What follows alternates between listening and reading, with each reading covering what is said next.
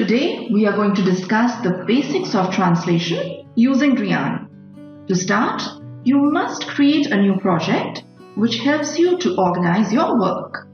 Log in with your ID and the password.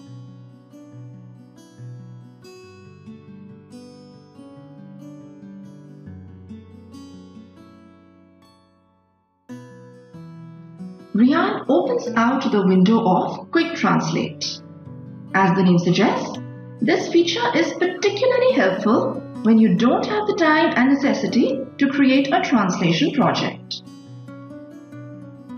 This feature instantly translates your file to the desired language using a translation engine and preserves the layout of your document format.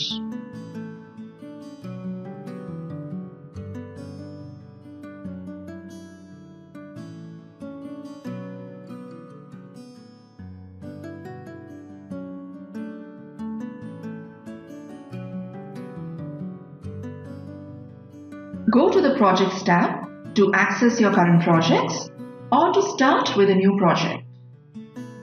This page gives you all the details about your projects like the progress, the file count, total number of characters in the project, the translation language pair, the due date, etc. These are particularly helpful in effective project management. To generate a report on the project, select the Export to Excel option. So let's have a look at the files that we are going to translate. But if you are a new user, this page will be empty. Let's begin by creating a new project by selecting the New Project. Provide an appropriate name to your project, the source language and the target language. You can also select multiple target languages. Enter project details like the due date, which is not mandatory, but this helps you to keep an eye on your deadlines. Also specify the domain of your project.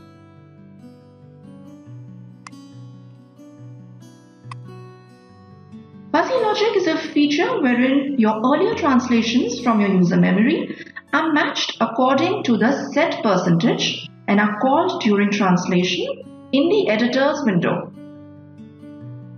Set the threshold above 70, the range being 70 to 100%. Any project-specific notes can be mentioned here. Rian gives you access to multiple machine translation engines. This is particularly useful when you don't find any suggestions from your memory. Choose either one or all of them. Apply them selectively for suggestions or for translating a file. To do manual translations, you have an option to entirely omit the machine translation engine. Now comes the crucial part, that is the source files. Click on Choose Files and select the relevant file. Attach any project or client-specific glossaries and term bases here. Upload them in the same manner as the source files. There is a provision under which you can add external dictionaries, glossaries, or term bases to your current user memory based on the domain. This will eventually add to your speed, accuracy, and your turnaround time.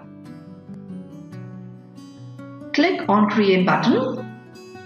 Now all the source and glossary files will be incorporated in the project.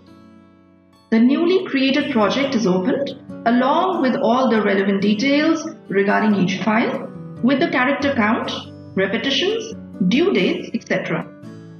Every document is scanned for repetitive segments or phrases, and the percentage is displayed in the file details.